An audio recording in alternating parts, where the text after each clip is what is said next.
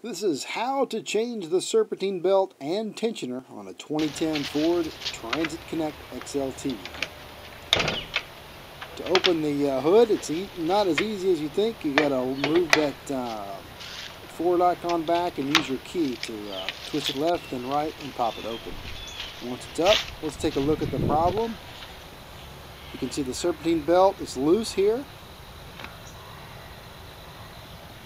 And if you look on the other side, we can find the problem. Again, the loose belt, and you see the tensioner belt, the tensioner wheel has broken apart. So that's what we're going to repair today. First thing we do is get the tensioner belt out of there.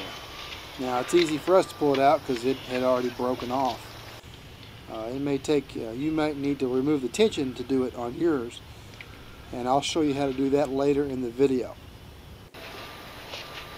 First thing we'll do is get this radiator reservoir out of the way.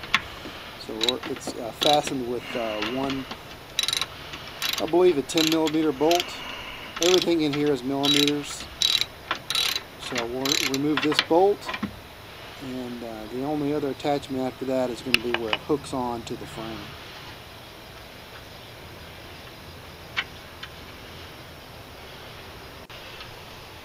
And this is the other side of the reservoir. Just take a screwdriver and pry it off of it's on a little steel lip in the frame. You'll just pop it off, and once it's loose, you can set it aside. You don't need to disconnect any hoses, just leave it as is, just twist it to the side. And I like to use a screwdriver to hold it in place. We're going to need a lot of light to do our work. I put my work light down inside. It seems to work the best for me because all your work really is going to be down inside there.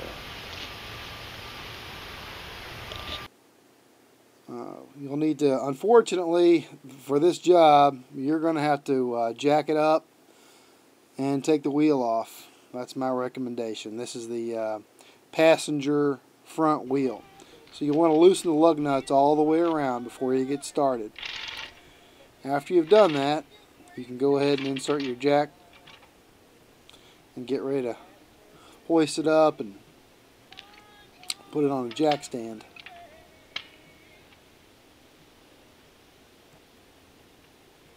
When you're selecting a spot to jack it up, make sure you're choosing the frame, the steel frame, and not the floor pan. You can see here the selections I've made. I'm looking for rigid steel frame.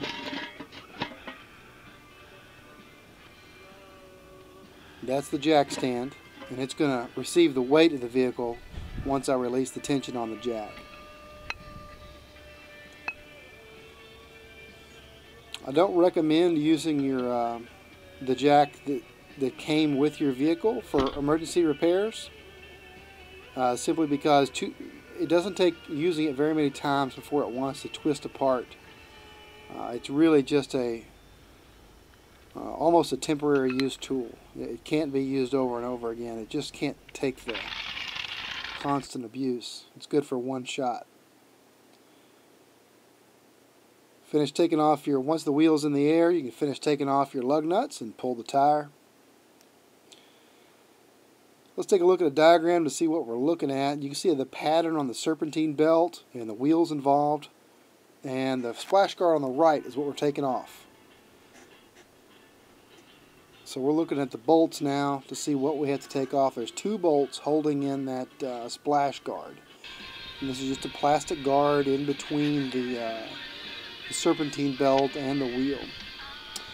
And again, I think this is also a 10 millimeter bolt here. Two 10 millimeter bolts.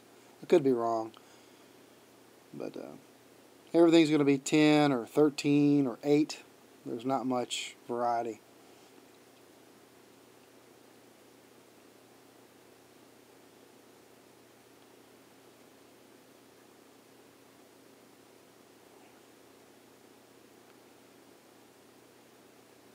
Once we've taken that off, it just slides right out. And, here, that's me putting it back in because I didn't have footage of taking it out. But that's the piece you're working with. Once you get it loose, you can take that right out. Let's look at the schematic again. You've got the piece on the right that's circled on the right. You've got that taken out. Now let's look at the tensioner on the left. It's a wheel on a metal housing. And there it is. Mine's destroyed. Yours may look different. It may be intact. But you can reach in even from the top and loosen up. There's two bolts. One at the top and one at the bottom, and both nearest the front of the vehicle.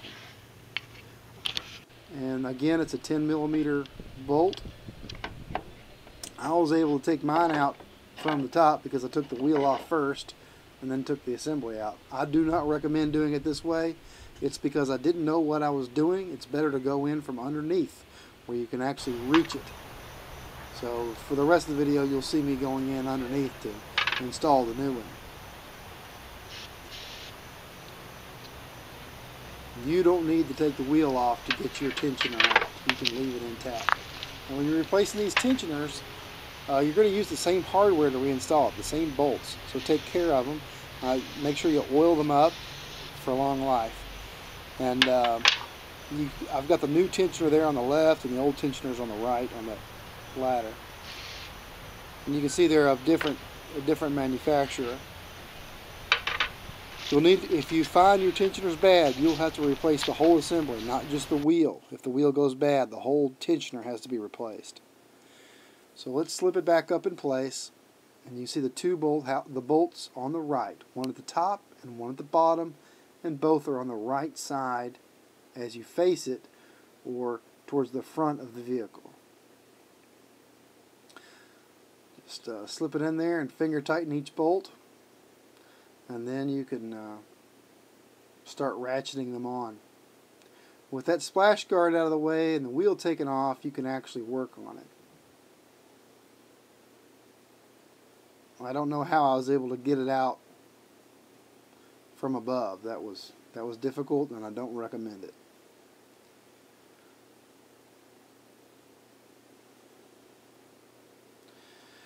There is a torque spec on this, but I don't know what it is, and I don't really care. Tight seems to work.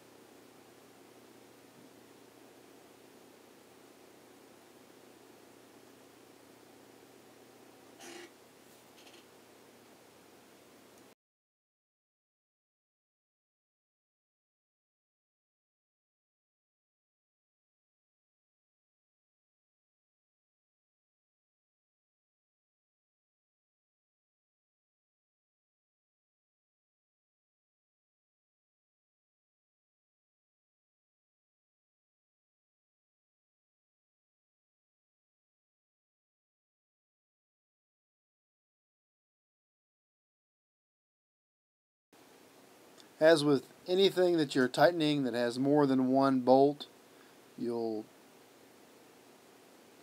you get one tight, you'll go and check the other, and you'll find it's got a little bit more to tighten, and then go back and check the other one again, and so forth. Kind of like a star pattern on your lug nuts. You'll go back and forth until everything's tight. Alright, the moment of truth. Time to install that serpentine belt. Take a good look at your schematic, and then we'll go underneath and take a look at your wheels and make sure you know where you're going to be putting your belt. Just kind of envision that.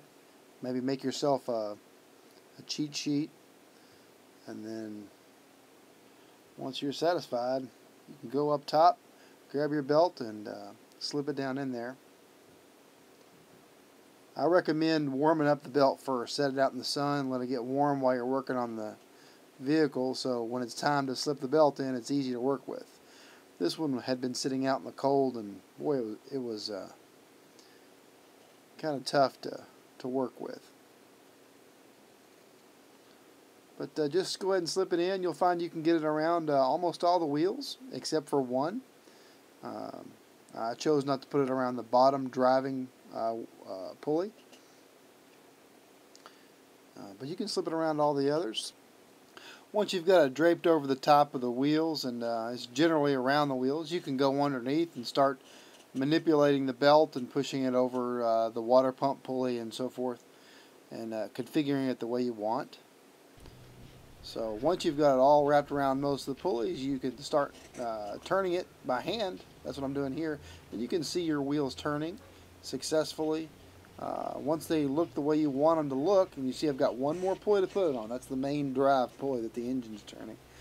And I'll need to remove the tension in order to get it on there. So that's what we'll do here. We'll take a 13mm box-in wrench. And I've taken another box-in wrench in combination with it in order to give myself some leverage, so I can easily pull down on the tensioner to release tension and slip it on. And then once you do that, you just start it up, watch it run, and you're ready to put it all back together. And you put it back on in reverse order, starting with that reservoir. Snap that reservoir back in place. All right. This is not a heavy load. It doesn't have to be strained. Snug is good. It's snug. Next step is to go underneath and put the splash guard back in place. Just slide it back up in there where it belongs and fasten the two bolts that hold it in place. Okay. While the vehicle is still in the air, put the tire back on. Attach your lug nuts. Get them generally tight.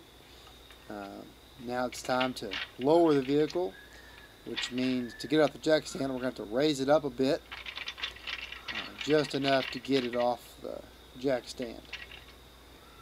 So we're looking for a good safe position to raise the vehicle. In case you're wondering why you need to use a jack stand, it's because you can never trust a hydraulic jack to stay up. Don't ever get under a vehicle that's only held up by a hydraulic jack, because they leak. They're prone to leak and let the vehicle drop. That's why you always want to use a jack stand. If you don't have access to a jack stand, try cinder blocks or blocks of wood, or use just about anything that's solid to hold up your vehicle.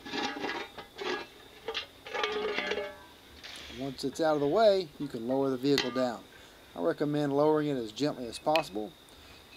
You turn the screw on the hydraulic jack, it'll drop, but you want to do it gently, more gently than me. I accidentally did a little too hard and it dropped quickly. Now it's time to give a final tighten to the lug nuts, again in a star pattern so they're evenly tightened. Go back and keep checking in your star pattern until everything is uniformly tight. When it's time to put the wheel cover back on, this model of vehicle is notorious for losing these stock wheel covers. So my recommendation is to just zip tie them on. Doesn't look that great, but hey, it's a work truck anyway. I mean, it doesn't have to be too pretty.